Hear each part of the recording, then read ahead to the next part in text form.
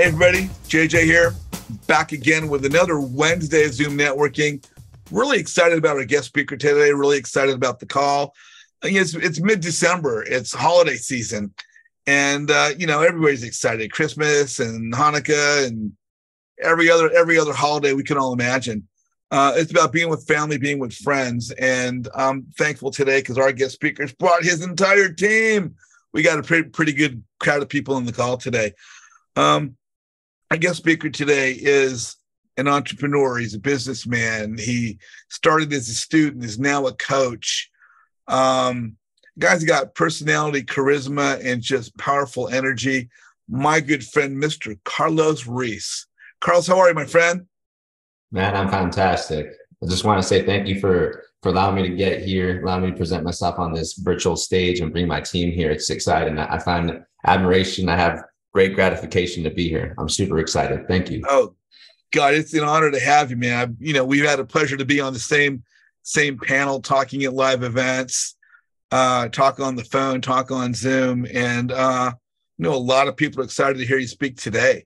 But before we get to the topic at hand, let's chat about you a little bit, man. For those that don't know you, what part of the country are you from? Or I know you're in LA, but were you raised here? Were you always live in Southern California?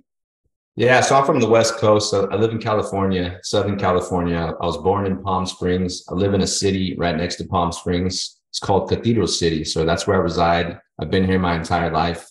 I've traveled to a lot of different states, but I really enjoy it out here for sure. So that's where I'm located. If you're ever out here, hit up JJ, hit up myself so we can party at JJ's. There you go. We're going to be doing that for sure. So, everybody knows you as the powerhouse guy. You got the powerhouse group. You're visible. You're killing it. You're leading by example, which is fantastic. But what'd you do before real estate? I understand per our conversation earlier, you got some applicable experience that's able to kind of launch you. But what'd you do before real estate? For those that don't know. Yeah, so I've been in sales for a lot of years. Came from the car industry. Previous to cars, I was like a director of sales for multi-level marketing, as well as for like DirecTV, AT&T. Not a sales clerk, but I would go state to state to enhance offices, increase their sales. I've done door-to-door sales and all types of sales. Even I sell French bulldogs as well. I breed them. That's kind of my background, is getting in with customer service and getting in with sales negotiations. And I got to learn from some great mentors of mine. My brother, his name is Stephen Robinson. He's the reason why I can close the way that I close. And at the time when I left the corporate America or the industry of sales and negotiation, I was never number one. I was great at negotiating, but I was a little immature. I partied a little too much to stay consistent. And so the years have gone by since I've left corporate America and all these sales negotiation positions. And through time, I just respectfully matured, became responsible, started educating myself, remembering all these great Fortune 500 companies I worked for. And I just started putting things together. So what you guys see today is the first time I've ever been a performer in my life. I've never done this. I know somebody that is also in sub 2. We both work at the same Ford dealership. He was the number 1, number 2 salesman each month, and I never was. I was always last. And to see him leave as a top earner in that business to come over here into sub 2 and support as well, it's amazing for me to know that I left as a loser basically in that business. I got exited from the business from no longer building momentum and just being a little immature. So for me, I'm excited because this is the first time that I've been at this level of performance. That's why I'm here. I believe sales and negotiation is a worldwide skill that everybody should know, because at some point, whether it be a product or service, you're going to have to sell your goals and your dreams and your ideas to others around you, your family, your spouse, especially if you're a young entrepreneur trying to make it and you have your spouses looking at you and there's not a lot of income coming in and they see you in your office working very hard. You're going to have to be able to communicate and sell some type of vision and have to back it up. The reason why most people don't believe in others is because they try to sell them a vision and never backed it up. And I'm here to back it up. And I just want everybody to understand, if you can get to that level of performance and back it up, everybody will believe in you again. Brother, you are awesome. It's funny, we all start in different paths, and we may struggle at certain things. And you're a perfect example of paying your dues, learning different aspects. You might not have thought you were successful there, but the fact that you're taking those skills and applying them to a new industry and have catapulted, not even launched, you've catapulted yourself to the top of what's going on, is a testimony to you and to your work ethic. So let me ask you, as you've gotten into real estate now, people talk about wholesaling and rehabbing. In step 2, they talk about acquisitions manager, the dispo, transaction coordinator, integrator. Did you start, when you started real estate, were you focusing on wholesaling versus rehabbing? As the avatars and everything for sub 2 got created, did you see any particular direction for yourself, or how did you kind of move from the beginning steps to where you are now? Yeah, so a few years ago, I was introduced to a buddy of mine named Omar Lopez. He was a TTP student with Brent Daniels. And in 2020, when I got let go from work for being immature and whatnot, couldn't become a performer, I got let go from the car business. And he had introduced me to TTP and what wholesaling was. And I was very interested in it. That same month, I got let go after learning about it. So I was interested, but then I had to switch, my position so I can make some funds so I can start supporting myself right away. So I put wholesaling on the back burner, but I remember one day that I would come into this business and I was going to crush it. So I left. I learned about tithing through Brent Daniels, and I believed that I had to tithe when I got let go. So I had to tithe to somebody who gave me spiritual food. And I believed that Omar introduced me to that spiritual food, which was wholesaling, at the same time, who Robert Kiyosaki and the cash flow quadrant. So it got me interested in real estate, though I don't think it was really ever a goal or dream. And so I let it on the back burner, and I had left a card to Omar. And I said, hey, thank you for introducing me to this business. One day I will get back into it and I will crush it. But right now is not the time. But I want to say thank you because I'll come into it. So I fast forward into this year, January of this year. I started thinking about wholesaling. What a coincidence. Omar calls me this like the next day as I thought about it. It was like probably January 13th or 14th of this year. And he goes, hey, I know you're no longer a salesman anywhere around here. And I'm revving up my wholesale business this year. And I have some vetted leads from some VAs. Do you want to come over to my office and be my acquisitions manager and close some deals because you do want to get in here? And I said, yeah, absolutely. So we negotiated a fee. It was a 20% commission. And so I came into this business, and on the first day, I took a look at his program and how he ran things. And I was there to observe as well. I wanted to see how he ran it, what programs he used, what tools, CRMs, and how he ran the actual business, not just the wholesaling part or the aspect of it. So I just did what I normally do. And I jumped on a phone call, or I do what I normally do is just conversate and try to close deals. So I get on my first phone call ever and I close the deal. And I found it very easy. It felt nothing different than what I've done my entire life. It's just now it was a different product and it was a higher ticket product, but it didn't get me nervous. And I knew right there and then that I needed to shift into this full time if it was that easy. And so about 6 or 7 days later, maybe 8 days later, I had learned a lot more questions that are pertinent to wholesaling. And I started to understand this game just a little bit more. So I was calling some more deals. I ended up locking up another deal. Both of them in Southern California. The first one was right around the corner from my house. Second one was in Big Bear. And Omar Lopez ended up netting like 100 grand. I took 20. And I started the powerhouse with the belief system that I could make it one day. This is going to be simple. About 2 days later, I then saw a YouTube video of Pace Morby. At this moment, I didn't know who Pace Morby was. I only knew Grant Cardone, Robert Kiyosaki, Brent Daniels, nobody else in this field. Pace Morby, he captivated me, basically saying, hey, if you're a wholesaler and it's not working for you, There are other ways that you can close deals. Come check me out. Now, I didn't go exactly like that, but it resonated with me because as a closer, as a salesman, there are multiple ways to close a deal. So I jumped into his program. At this moment, I had just built the powerhouse. And so I remember the first Zoom that I jumped in with Pace Morby.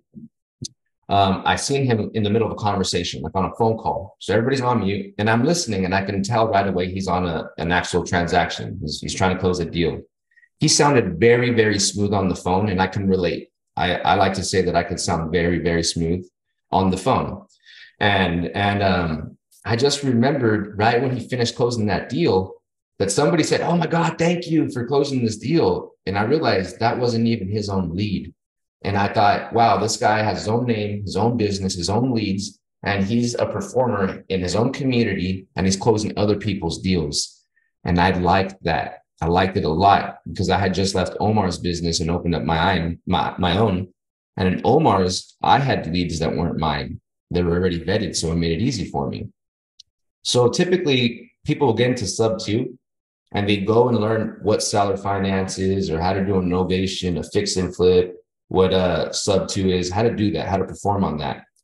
I actually stepped away for a few months and I started to pay attention to how to bring value to a community, how to make them participate. How can I host daily dial, like my own nightly dial type of thing, and try to support others? Because I knew one thing, that a lot of people could be a new entrepreneur in this business and maybe not have the strength or confidence to close a deal or maybe even know how.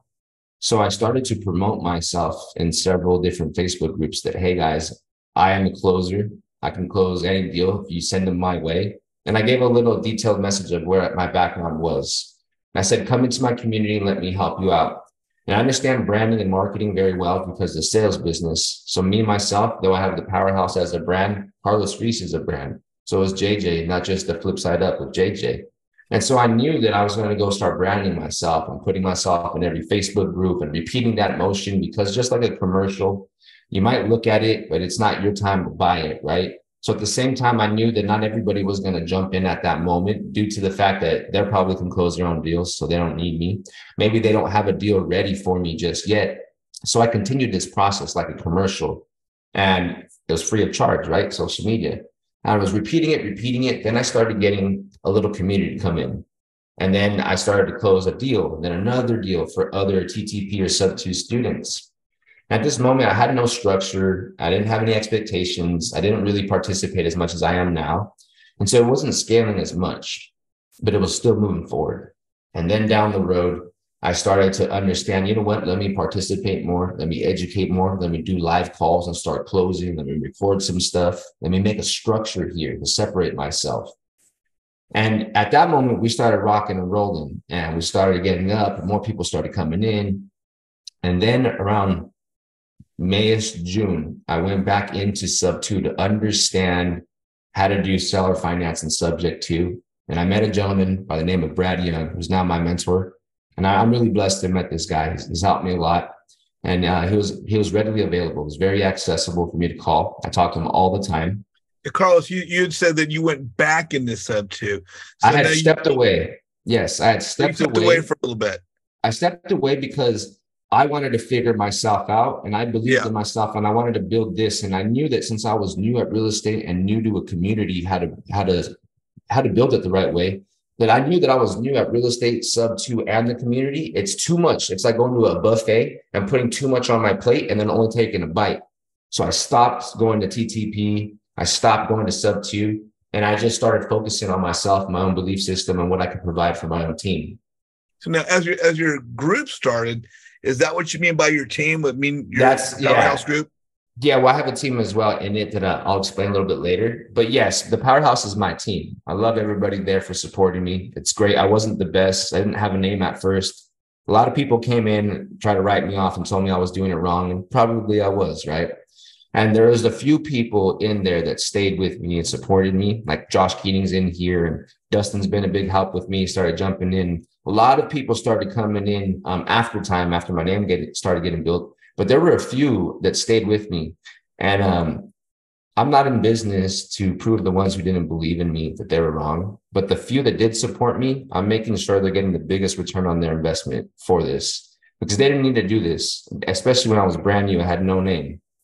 And so now that I felt confident, felt like a good guy, felt like I came up a little bit, I then went out back into sub two to start understanding, how do I perform? Because I know how to look at deals and close deals, but I was a wholesaler.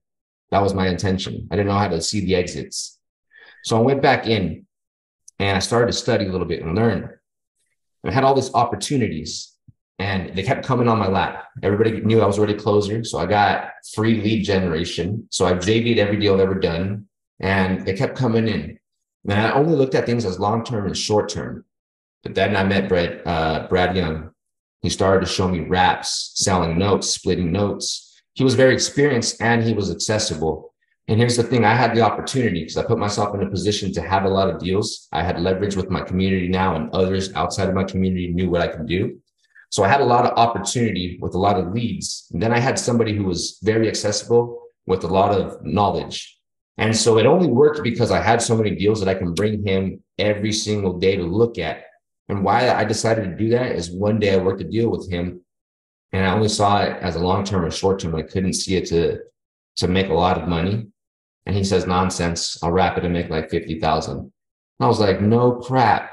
How? And he explains what a wrap is and how to sell notes. And I'm like, I did not pay attention to that. So let me ask you, are these wraps now a part of your?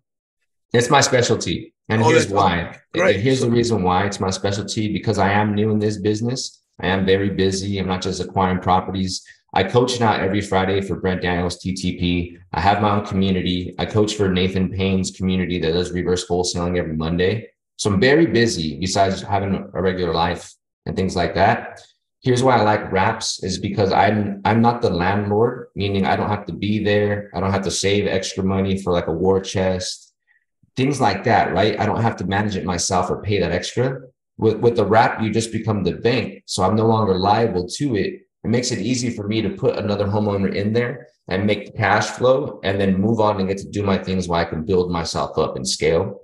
So wraps are a huge part of my business and the main part. They're my specialty. And I'm now starting to learn how to split notes and sell notes. And it's awesome. Cynthia Spencer, you are on with Carlos. What's your question? Can you explain us a little deeper? What is a wrap, please? Yeah. So it's called a wraparound mortgage. What it is whatever terms that are given to you, whether it's with an actual like traditional loan, hard money in place, you need to refinance it, or you're getting it on seller finance or subject to or hybrid. You take a term that was given to you, a term that allows you to make money, obviously, right? So you create a finance deal, or even, like I said, a deal that had a traditional loan in there. You take that deal and then you wrap around an existing mortgage around that. And what you do is you're not wholesaling it to an investor. You're looking for a homestead buyer who couldn't get approved for their own business, for their own property, but they still can qualify by making enough money. Maybe they've made some mistakes in the past on their credit, or, if you've switched jobs, like if you're a car salesman or a doctor or a nurse and you switch careers or jobs, or you'd have to have like 2 years at your employers to get approved. And so there are a lot of people that are willing to jump into a property, pay a little bit more than the average person to then call a house their own. So what you do is you take a term, example, let's say I lock up a deal at $100,000 and I get a 2% interest and my payment's $600 and I have that for 10 years. And let's say the market price is 150 for that house. Market rates are, today 6 to 8%. Let's say market rent is like $1,200, right? What you do is you can then turn around and then you can wrap around another mortgage on that. You'll be in second position. And now you maximize from where you locked it up at, where you can make money. And now you sell it for market or over market price. And then you charge market or over market interest. And you can charge market rent or over market rent. So the example, I take $100,000 that I had locked up a deal on, 2% at $600 a month for 10 years. And I go and sell it to you, Cynthia, a homestead buyer who couldn't get approved. And I sell it to you for $170,000, though the market price is $150,000. I sell it to you for $170,000. Typically, there's money involved on down payments, right? So maybe there's going to be some money down on there, but then I'm going to charge you 8%, 10%, whatever I can in the market. Some markets have caps. You can only go up to certain rates. And then I'll charge the market rent or a little bit over, and I'll give you either a little bit shorter of a term. So then you can balloon out, because you're going to have that wrap buyer is going to have to find a way to balloon out before you balloon the seller. And that's what you do. And I like it because where I make the money is from the 100,000 to the 170 minus whatever money they give me down. I keep that spread, and then I keep the difference from 2% to 10%, and from 600 to 1,400. I keep that. So I'm no longer the landlord. I become the bank. And so I write a performance mortgage in a scenario, worst case scenario, the homeowner can no longer perform. Well, I keep the money that they gave me down at the close. I keep every payment they gave me, and I get them out.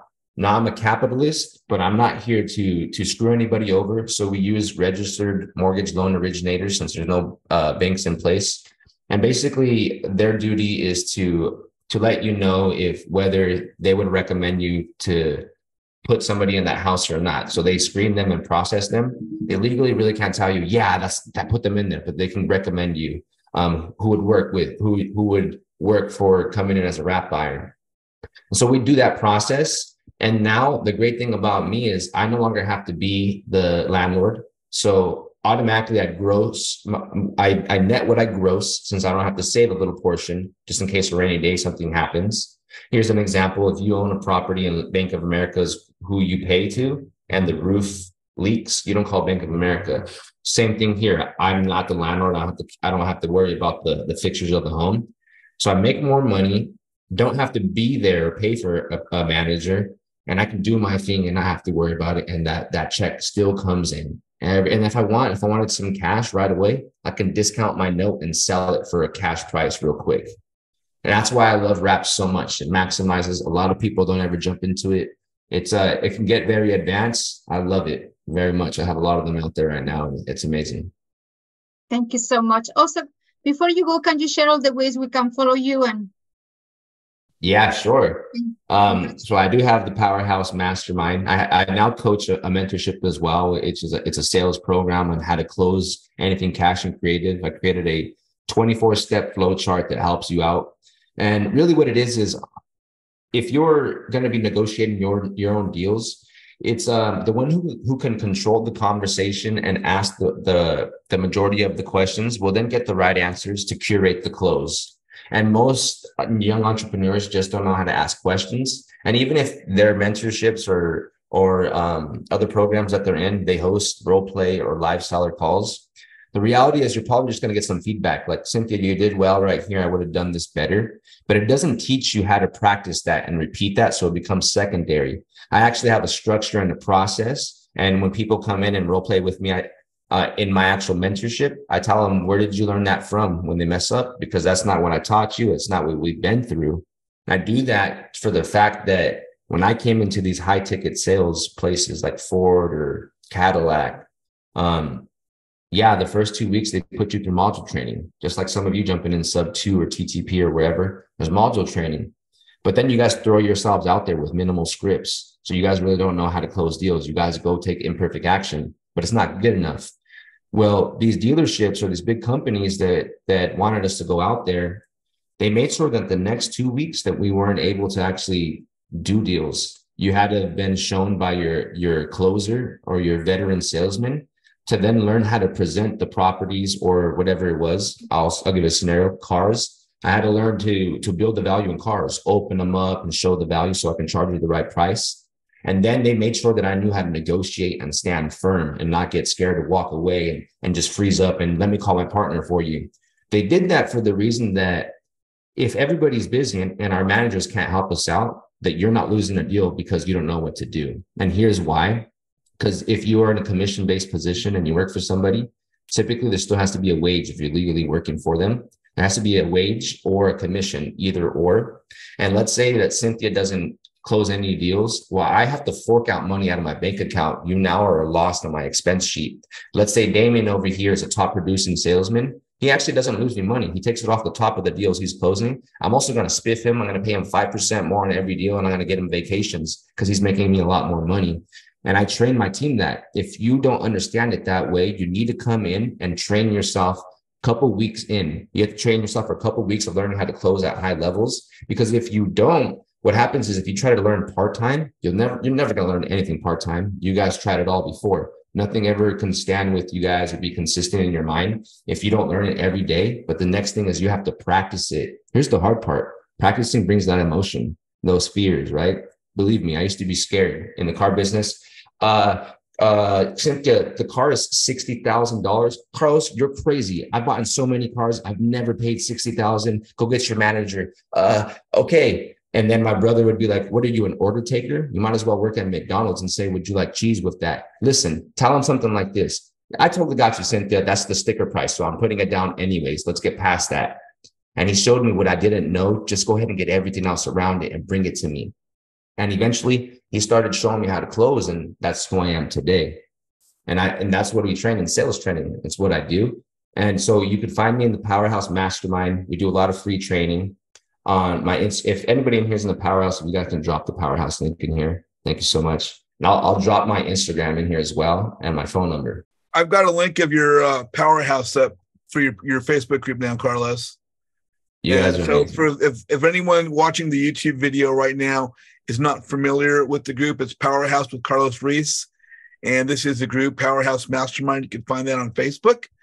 And for those that are looking to connect with Carlos on Instagram, here is his IG. I'm Carlos Ruiz, and that is his IG page right there. We have Mr. Damian Mikulowski. Damian, you are on with Carlos Ruiz. What's your question? Hey, Carlos. ¿Qué onda? How you doing, everybody? What's up, brother? So, Carlos, I got a question. So first of all, like when people say like wrap buyers, right?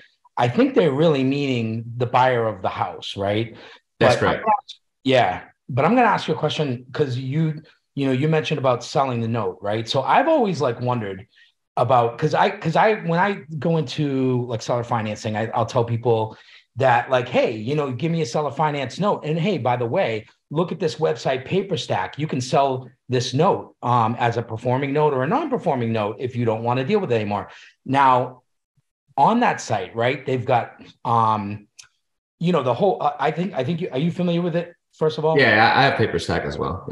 Yeah. So they have like all these different classifications, right? But they don't have wraps, and I'm curious to know, like, have you ever evaluated what a wrap would sell for as a note, right? And like non-performing versus performing. But the crazy thing about a wrap, though, is that it's just wrapping two other, one or two or three other mortgages. Yeah, wrap around mortgage. Mm-hmm. And if you refinance, like somebody could refinance you out, and then you totally lose all that potential pay that you get from the wrap, and you don't get the buyout that you would do if it was like the underlying notes would get, right? So I'm wondering how that's valued when you do a resale, like a non-performing wrap and performing wrap. Like, I don't know if you could put like, prepayment penalty in there and charge it in there, right? So a wrap is holding a note, just to let you know. So when you're on a wrap, you're actually notes. You can't sell wraps. It's like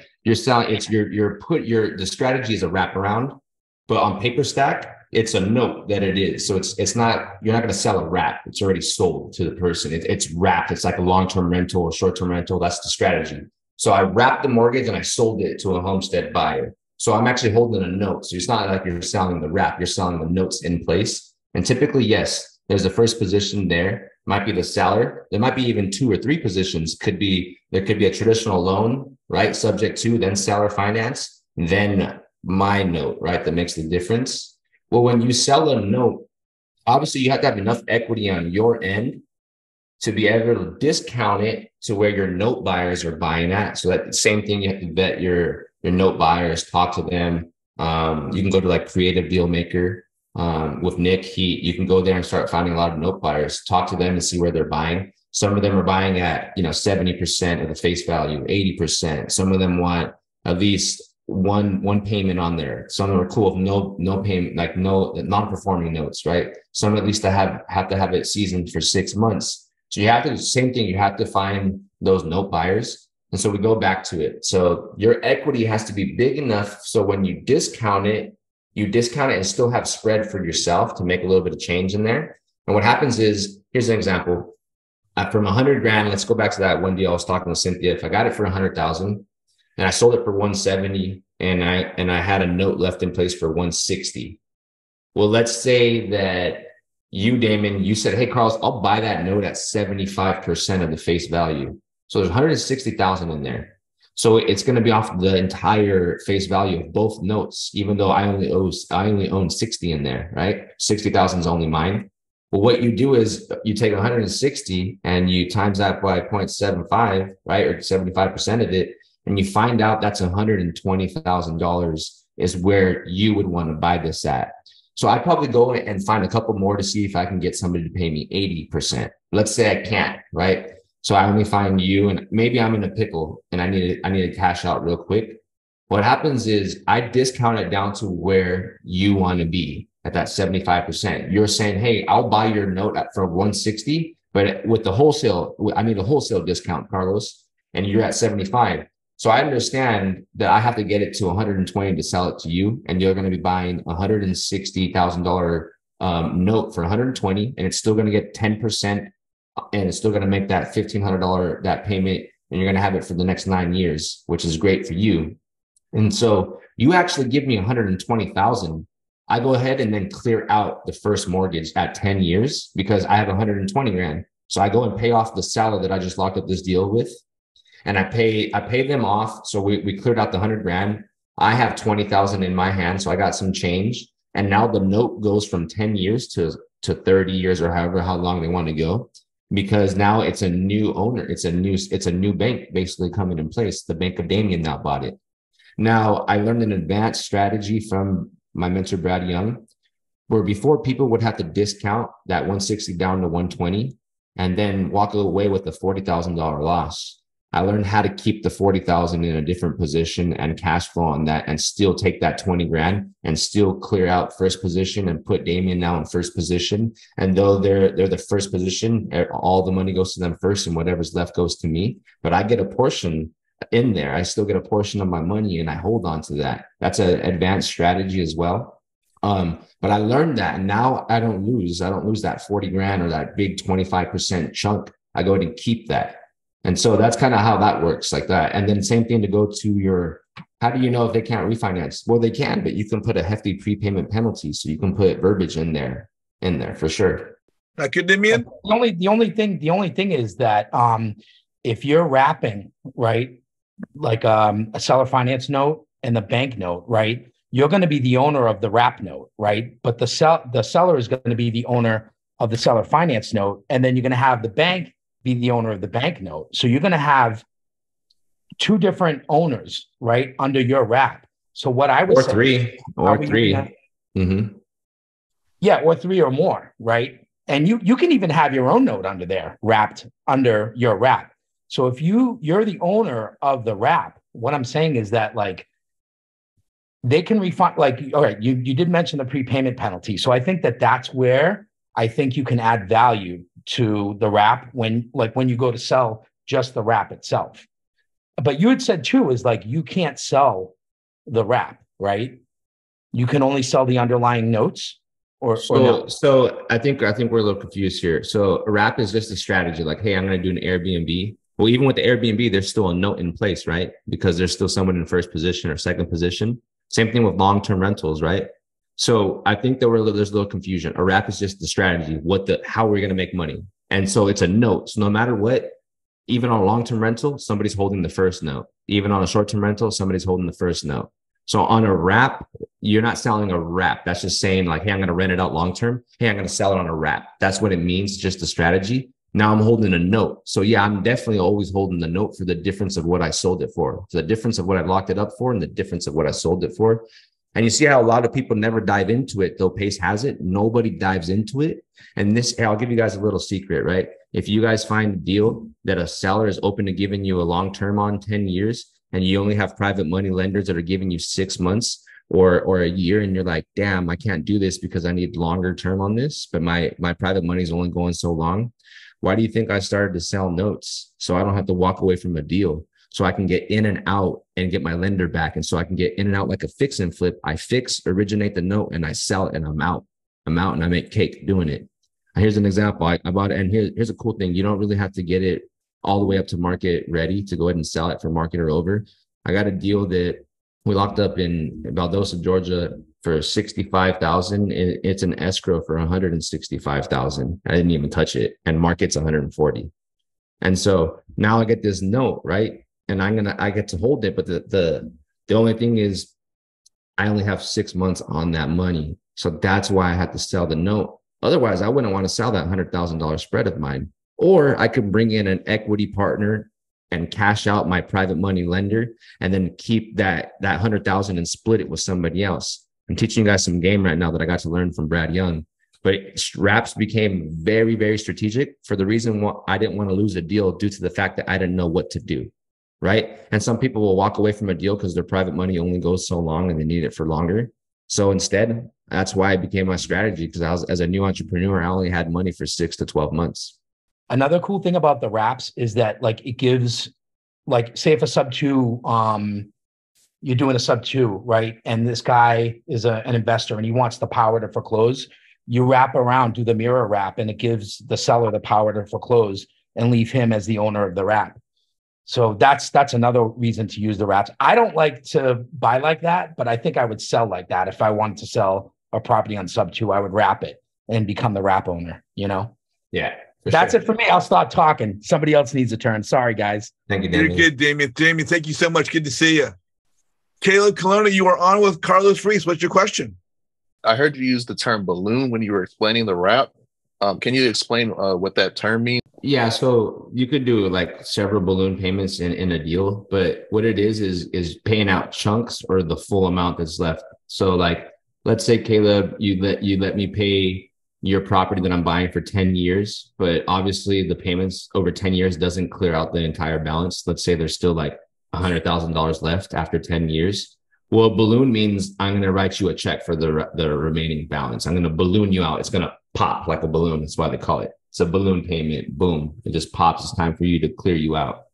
So yeah, and it happens all the time with lenders, right? Lenders giving you a year. Cool. You got a balloon amount in that year. So that's just basically the end of the term. You're going to have to clear out the rest of the balance that way. Phil, you are on with Mr. Carlos Ruiz. What's your question? Carlos. Phil, what's up? I love How you Phil. She's doing? awesome. It's my guy. I'm so peachy and fantastic. How about yourself? I'm fabulous. Thanks, JJ, as usual. Carlos, my question is, I want to hear you finish your story. No, I want to tell the juice right now.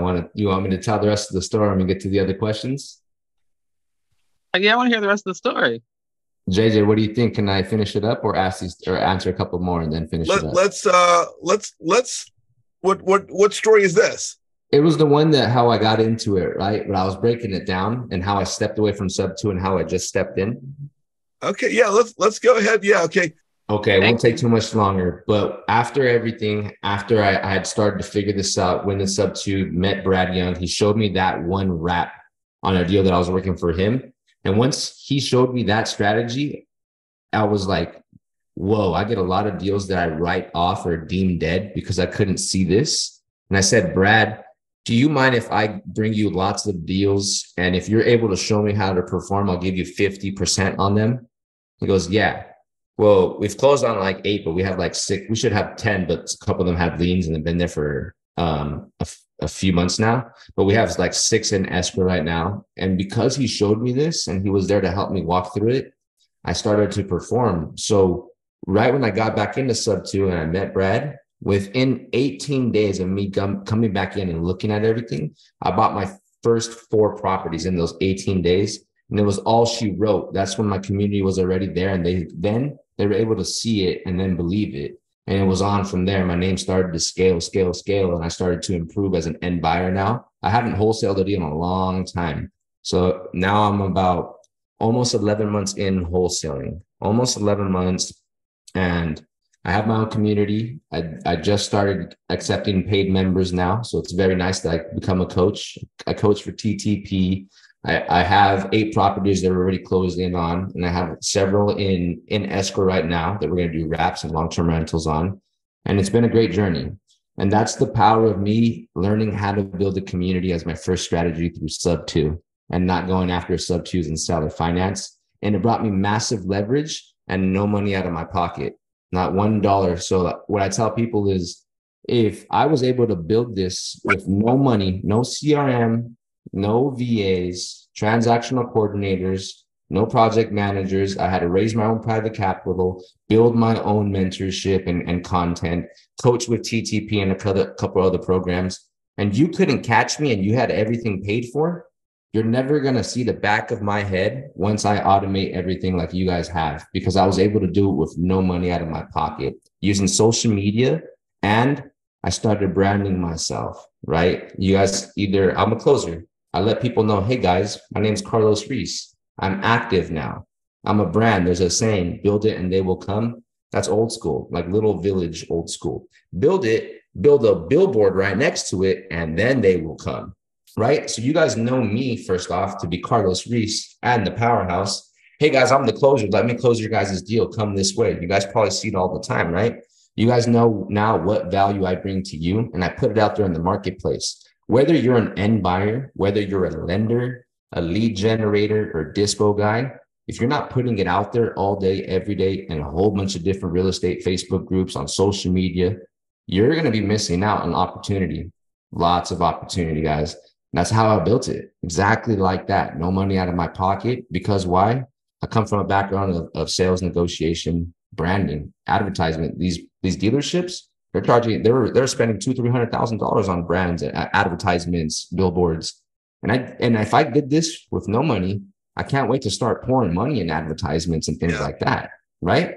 Yeah. That's how I did it, guys. I came back in, I came to crush it, and I'm having a great time here. I'm a puppy in this game. I'll tell you this, I'm not the best real estate investor. I know some strategies, but I'm a true closer, and that took me to the top because I knew how to close, not because I knew how to perform. I just knew how to close and make sure a deal got done. And bam, that's what you guys see today. That's it.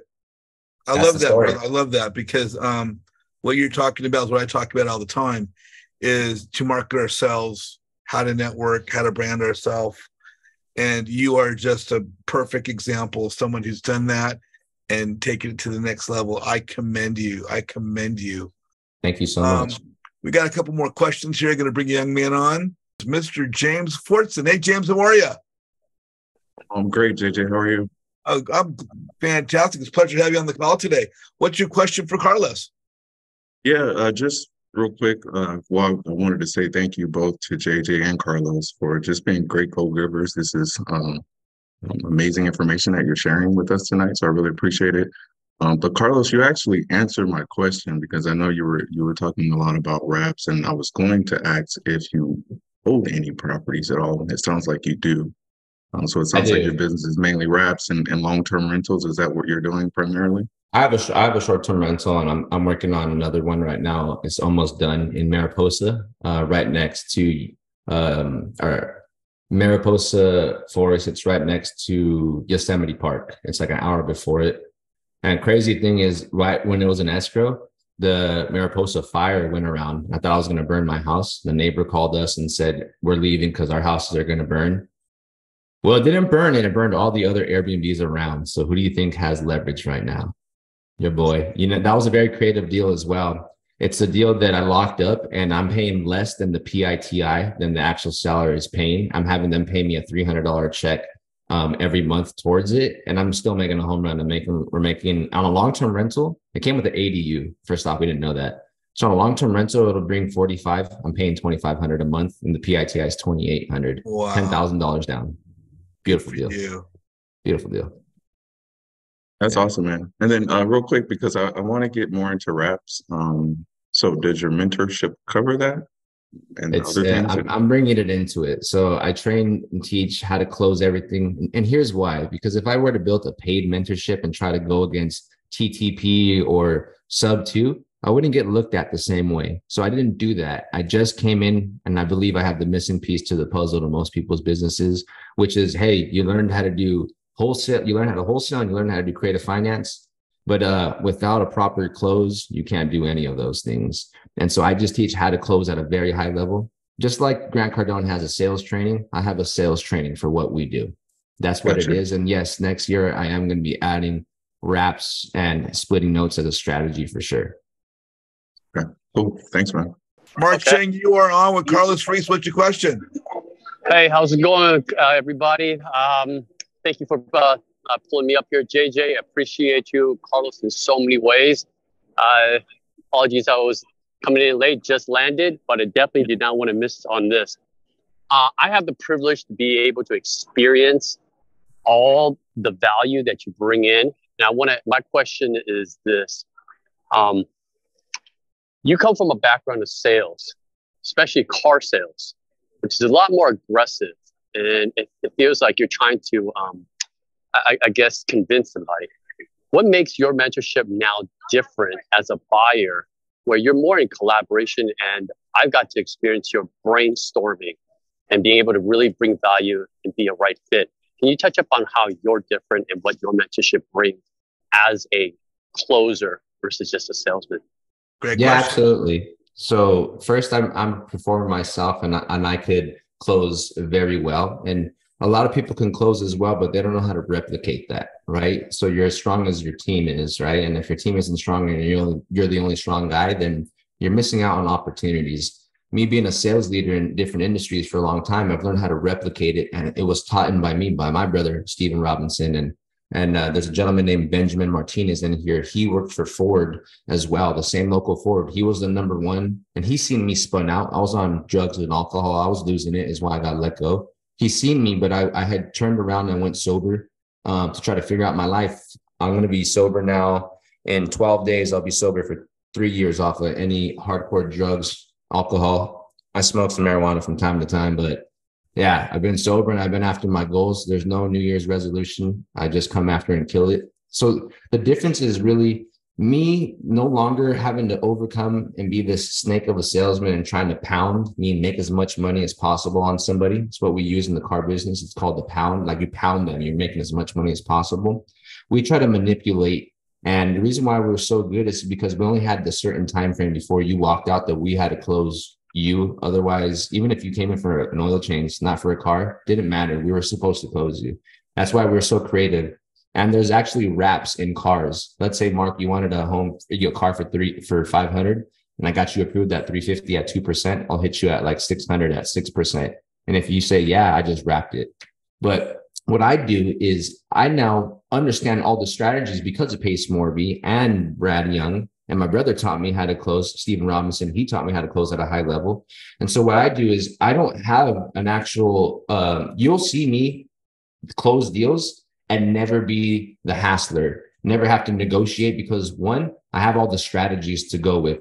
Two, I know all the questions to ask that are pertinent to this. And on top of being a great closer, I also teach you that's just the minimalistic level. Then you got to learn the art of closing and what's around that, which is educating yourself on the marketplace and what are the benefits to the reason why we're going to do this with the seller. Because there has to be a goal that has to be achieved by both parties in this. And if you can learn all the strategies, and I even teach people how to be transparent, very transparent, it becomes a brainstorm. Most sub-2 students will come in, I say sub-2 because it's creative financing. They come in and say, Carlos, how do you underwrite so quickly? Well, I do back of the napkin underwriting, approximate numbers. And the reason why is most people will get nervous and they don't know how to close or even negotiate. So what they do is they bring out an amortization calculator. They plug in 30-year AM at half the market rates, and they get a little minimal spread. And that's why some of my spreads are $1,000, $1,500, $700, is because I'm just transparent with the homeowner how it works. And I just respond by asking the question, how much they're trying to make. And I explain exactly how I make money.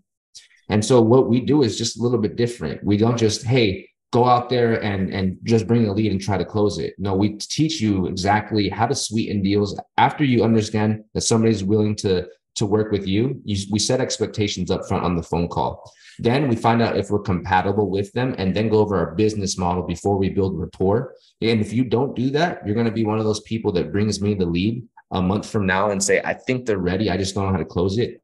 I'm going to jump on the phone call and I'm going to go set expectations, see if we're compatible, go over my business model or see how they would rather work this deal. And then I'm going to hang up and say, hey, JJ, how long were you working this deal? Oh, a month and a half. Well, you were holding on to some hope, buddy, because they would rather do it this way. They'd rather rent it out themselves. They'd rather have sold it on the market. You wasted your time. I believe the car business is some of the best sales out there. And I'll put my money on that. The car salesman out there will outcompete any real estate guru, unless they're champions and stuff, and they came from that business or they learned from people from that business. Grant Cardone, the reason why he's so great is because he came from the car business. And then he's also an outperformer. Pace has learned from some great people, so he's up there as well. And there's some other big names out there. But I can guarantee you the car business has trained us creatively how to get prepared for something like this. And we train that, enhanced training exactly like that in here. It's not like, hey, you did a good job, Damien, on the call. I would have done this differently. That doesn't teach you. You have to actually practice it so it becomes secondary. So we actually do one-on-ones. We do some recordings. I have an actually step-by-step system to teach you exactly what questions to ask. They don't go in order as every seller can diffuse you, but we teach you about a game plan and how to stick to that game plan and get to the end goal. And it makes a huge difference. And I've seen a lot of wholesalers and sub-2 students come in. They've been here for a year and haven't closed the deal. They spent 1 week with me and they're closing deals. I took a lead generator. His name's Jesus Lopez. A lead generator 3 months ago, out of the military, wasn't in business, never been a salesman or in real estate, was a lead generator for a sub-2 student, put him under my training. He wasn't an old dog that I had to teach new tricks to. He was a young pup and I was his only mentor. And he's done like 4 or 5 creative deals in the 3 months. And I'll put him against most sub-2 students and TTP students. It's because it's who you learn from, right? Like analogy, 1,000 ways to skin a cat. I like to break it down in cutting trees. A lot of ways to do it.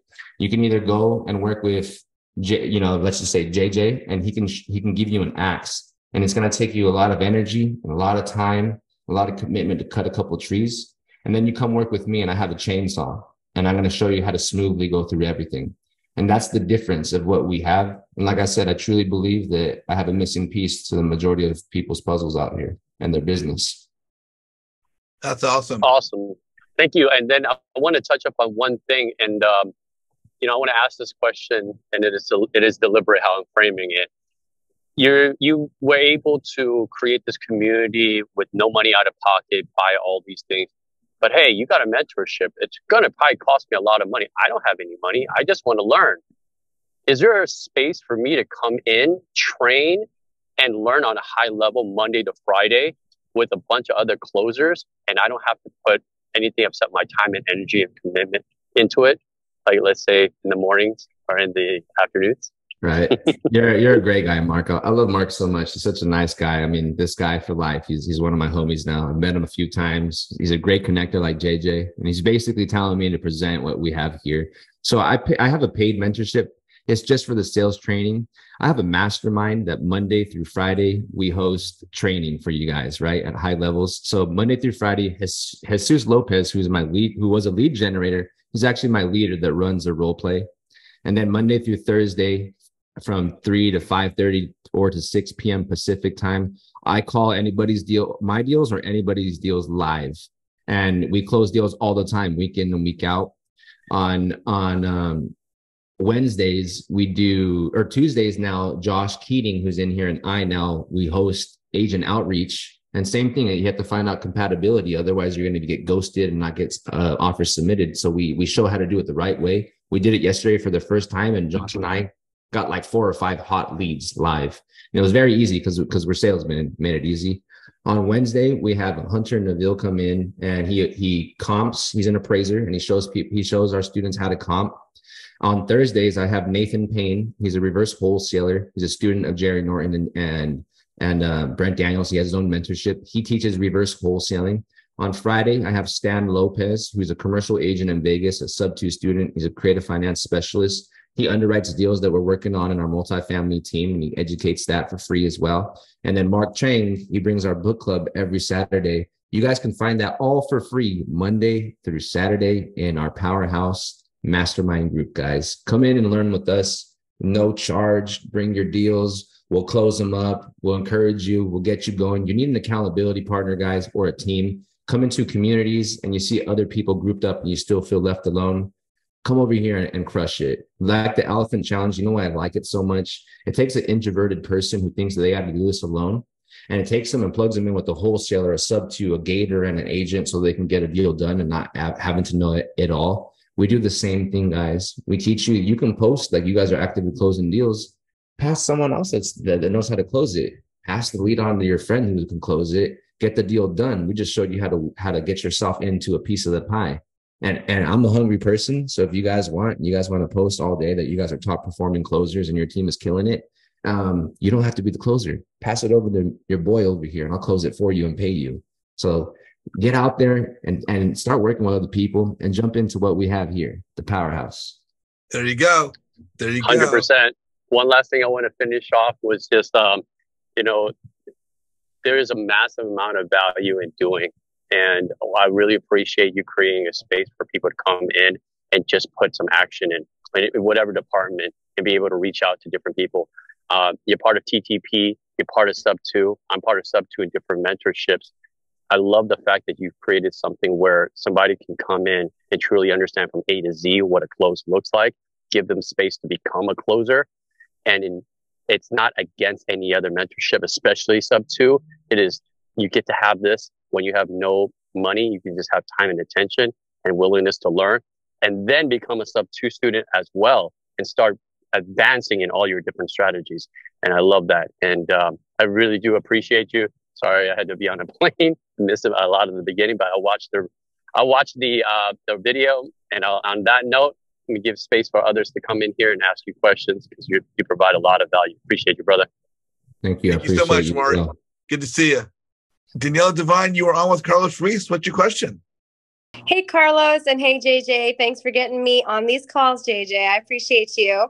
Carlos, I want to thank you for being actually one of the first people that reached out to me when I joined Sub2 and just sort of talked to me about, honestly, just like some of the anxiety of like those groups and just the massive amount of content, Facebook feeds, Discord, deals everywhere. It's super overwhelming and it's hard to navigate that. So thank you. I think I mistook this OPM thing because I thought it was a little bit more about like utilizing other people's money. So two things. I think it's amazing that you reverse engineered your community and your way into real estate. That's fascinating. And I'm curious about the kind of time that you put into that because you talked a little bit about entrepreneurship and having a partner. I'm a mom. I have a 2 and a 3-year-old boy, and I own a contracting business. So I am already stacked, but I am determined. I've always been determined to do this. So that's lane number 1. Lane number 2, I'm truly trying to understand how utilizing other people's money in deals creatively at interest rates like 8 to 11%, let's just say, how that is not going to squelch your cash flow. I'm trying to understand how you can actually do this using other people's money and not go into the negative every month as you're paying back your lender. Right. Well, I'll answer the second question first. Well, you're paying depending actually on what you negotiate and who you're talking to, right? So, if you're paying 8 to 10%, are you doing it annualized? Are you doing it amortized? Is it interest only? Is it cash on cash? What is it, right? On top of that, that's only on the amount they're giving you. And on top of that, are you making payments to them every month? Or are you just saying, let me borrow it for 6 months and I'm going to balloon you on the 6th month? Because I don't even make payments to none of my lenders, just to let you know. I have them all ballooned out. And that gives me cash flow. But that has to be creative with you as well. You have to learn to be creative that way. Now, at the same time, if you need to factor in a payment to them every month, then you just got to make sure there's enough spread for you to bring in a private money lender. And if there's not, and you still need a private money lender, throw them as an equity partner. Don't lose the deal because you don't have somebody coming in to help you out. Give them half the deal. Okay. Okay, cool. Thank you. I need to like, honestly, fill out like a spreadsheet for myself on every single one of those line items so that I am reminding myself that there's different, I know how many layers there are in creative and I'm just scratching the surface. So I'm just trying to gather that information, put it in one place so I could use it. Yeah. And to go to your first question, you're doing a lot of stuff, right? So it's really about how you prioritize your day and you know how much time you have. Like you said, your mother, you have businesses, developer, all these things you're doing. I believe you said developer. There's a lot of things that you're doing, right? And so it's really about how bad you want it, right? How much extra time do you have in a day? You count your time, right? I'm a busy person and I like to outwork most people so I can earn things. Well, my schedule is 4 a.m. I wake up at 4 a.m. because why? Because 9 to 5 is very busy for me already. And so I can't get everything done. Like I can't read, I can't study, I can't work out, I can't eat healthy, I can't prepare my day if I don't get up before. So after hearing Just describe my whole day. Yeah, Can't eat healthy, exactly. Can't work out, can't do this. Yeah. So Ed Milet put me on game when I met him. I didn't even know who he was until I met JJ and everybody at the Clever Summit. Ed Milet came up and he talked about the power of one more. And he talked about his 3 mini days, the 21 days in a week. And once he told me that, it was game over. I was like, okay. So from 4 to 9, I'm going to have 1 day. And this is exactly how I do it. I wake up at 4 and I instantly sit up. I meditate for about 20 minutes, followed by a prayer, take a cold shower. I believe I have to pay the price just a little bit every day. At the same time, cold shower wakes you up right away. It burns a lot of fat. It's really good at health benefits for you. Right after that, I go and work out for about an hour, 20 minutes. I go and read every single day because all the secrets are in reading. I read about 30 plus pages a day. It takes me about an hour, a little less. And then I fill out, if I didn't fill out my day from the night before, I fill it out or I restructure and prioritize. Sometimes I have to cross things off because I just want to fulfill my to-do sheet. That doesn't mean you're going to get it done. So you have to learn to prioritize that. Then from 9 to 5, it's money-making activities, only money-making activities, doing things that are going to make me money. And then after around 5:30, when I'm off my calls or everything, that's when I'm probably doing I'm most likely doing a little bit of paperwork. I do an extra workout. I read just a little bit more so I can earn a little bit more. And then I spend whatever little time I have left right now on my family that's there, my spouse or my family. And it's not as much time for them due to the fact that I'm trying to scale so I can automate and then not have to do 4 a.m. to 10 p.m. like I do almost every day. I'm fired up too. I don't need motivation. I don't need anything like that. When you become a winner in a game, like when some people say, hey, this feels like a game, it only feels like a game when you win. And nobody ever talks about losing a game. I've now stepped into proximity of winning. This is a game to me now. And I'm having a great time. I don't need motivation. I'm fired up every day. I'm on track right now. So you have to prioritize your things for sure. How bad do you want it? Prioritize on it and get after it. It has to be step by step. So there's a law of accumulation. Whatever you do good or bad, you accumulate it over time. You got to do it step by step, inch by inch, brick by brick type of thing. So get started and it'll get done eventually. Even if you don't have much time, you need to do it now because it'll accumulate over time. Very consistent, 1 hour a day. Don't break it up part-time. It will never work that way. At least 5 days a week, an hour or two a day. Pay the price. Wake up a little bit more because it'll benefit you. So then you can win at life. And also your children are going to watch you. And if they see you fail and not get up, they'll do the same. If they see you go after your goals and dreams and they see how hard you work, what do you think they're going to do when they have goals and dreams? They're going to do what mama showed them. And that's the truth. Right on, Carlos. I appreciate you. Thank you. Absolutely. Thanks, JJ. Danielle, thank you so much. Benjamin, how are you, my friend? Yo, what's going on, JJ? How's everybody doing? Great. Glad to have you here, man. So obviously you guys know one another. What's your question for Carlos? More than anything, I actually just want to highlight Carlos. He's actually the reason why I joined real estate, period. We both used to work in the car business, and I was a top producer for a long time in the car business, and I met Carlos through there, his brother, and he was lost for a good while, and but I saw a lot of potential in him, and I told him, shortly before he left the car business, I told him, hey, you have a lot of potential. You have something special, but you gotta get right. And when he left the car business, I think he took that to heart, and I think that's one of the reasons why we have him here. He's a killer. He's a beast. I literally joined Sub2 because of him and the real estate world. And I actually resigned from my job 4 days after joining Sub2. So I made a bold move and I said, I'm going all the way. And it's kudos to Carlos, and he brought me here. and I'm killing it myself. You know, I'm already at 10 doors, you know, in not knowing anything about real estate, you know, 7 months ago. You guys have to understand how powerful I feel right now. How to see that happen, to see him shift, for me to be, you know, at the bottom, to walk out with a loss, right? And for me to change it up, and here I am 3 years later. I'm enjoying it. But a good part of that, brother, is, I mean, you're a young man still, you know, so you're growing, you're maturing, you're seasoning, and actually, I could see you've not even hit your full stride. When you get going, man, your path is clear. We can all see it. You become a leader, and you do that because you care from your heart. And I think that's what separates you. You're actually helping people because you have a desire to help others, and that's just very, very apparent in how you present yourself. Thank you so much, JJ. It's amazing to be here. Like I said, it's and most people don't know the story. I live the background story too. I live the street life. I've overdosed, alcohol poisoning, flatline, blood transfusion. I got robbed at gunpoint this year because I was still living the street life. I went broke trying to build the powerhouse. Couldn't pay for bills. Just catching up now that money's coming in. I couldn't pay for the last 3 months of rent. Just cleared one. Checks are not coming in. I went from like a 660 credit score down to 500. I haven't paid my utilities in like months, and I'm just getting them cleared. 2 months ago, or a little over 2 months ago, I was in so much stress. I had a grand mal seizure in my sleep. I almost tore my tongue, redislocated my shoulder, my labrum.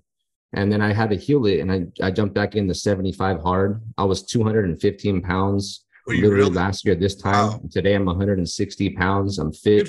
So it wasn't, you guys didn't, it doesn't sound like it's been all great. It's not sunshine and rainbows. This shit was tough for me. Very, very tough. And I still made it. No excuses. And while being broke, because I had no money, not because it was a strategy I wanted to do. It's because I went broke doing it. Yeah. That's why. Yeah. No, it's your journey, your story, and your results. Your story, your journey is amazing, and your results are more than miraculous. And you now lead by example. We got a couple other questions, but I hope we can hold those for the Q&A, because we're a little long as it is. So we are going to have some questions afterwards, guys.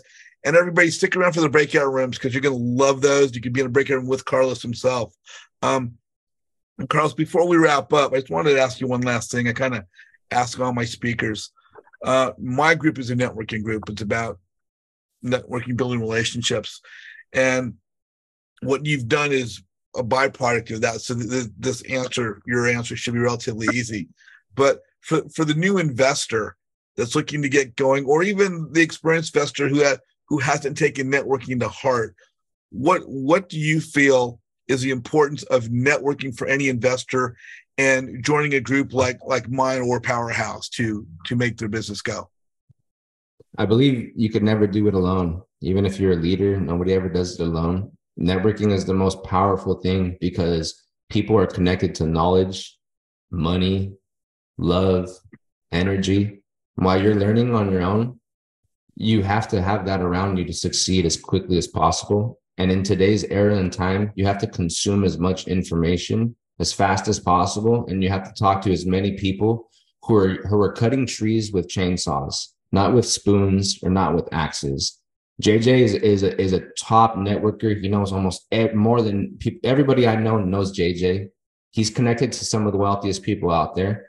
And at any moment, he's a phone call away from greatness. That's all it is. I did that myself. I don't know how to do everything. I know how to close, and that's it. I have short-term specialists on my side, network specialists on my side, rap specialists on my side, multifamily underwriters. I have sponsors that are ready to work with me. I couldn't do this alone at all. I'm nobody without my team. I'm nobody without Ben, without Josh Keating, without Dustin. I couldn't build the Powerhouse. Josh and Dustin helped me literally build out the whole frame. Dustin did a lot of the frame. Josh supported everything and helped me out with a whole bunch of flyers and behind the scenes stuff. So we got all four of you guys on the screen at one time. Why don't you introduce them and see what I'll introduce them. Josh, Dustin, welcome. All four of us are on the screen at the same time. Dustin, you had your hand up first. Why don't you throw in, ask him a question, whatever you got to say. Mike is yours, Dustin. Hey. Yeah, hand is up. I think everybody in here that's had any dealings with Carlos would be the first to raise their hand to give him a shout out. He's a go-giver, and that's how we truly succeed in this environment or enter any environment that you enter. And I like to keep my network pretty thin. I have a lot of associations and or associative relationships with people, but I keep my close network really thin. And Carlos just vibes right from the get-go, very intentional, very transparent, and he's just a rock star, man. I just wanted to come out and give him a shout out. But that's why I come in, and I turned the go-giver on as well, and came in, provide some value, and anything I could do to help him build his community, utilizing what I'm good at to help him push his message out there and continue to grow. That's fantastic. Josh, you're up, brother. What do you got? What do you got for us? Oh, I want to thank Carlos first off. Thank you, JJ, for having him on. It's been a crazy journey already since I met Carlos. We've been through a lot together. He's been by my side through a lot of things that I've went through personally also. And he's kept me accountable throughout all this also. Like, we talk every day and we're always on page, like seeing what each other's doing, making sure he's motivating me and I'm motivating him. And if there's never any fluff either, it's always real. There you go. And there you go.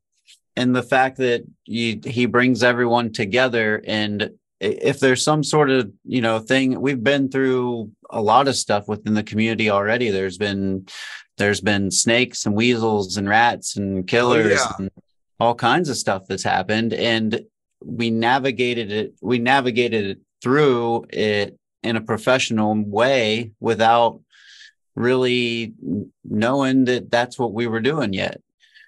And it turned out wonderful. And just the love in the community, like, you can't, like, it's really a place where we're all go-givers, and we're all uncommon in this space because we're all trying to do something really great with our lives and with ourselves. He gives us a space where that can be common. What you guys have done, what you guys have put together is pretty phenomenal. And I know I've seen it. You guys are saying as well. Anytime you do something good for a number of people, there's always going to be a couple haters in the crowd.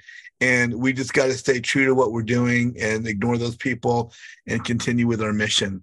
If you guys are on the YouTube channel now watching the presentation of Carlos, please like his presentation and please put some comments down in the box below on the YouTube channel.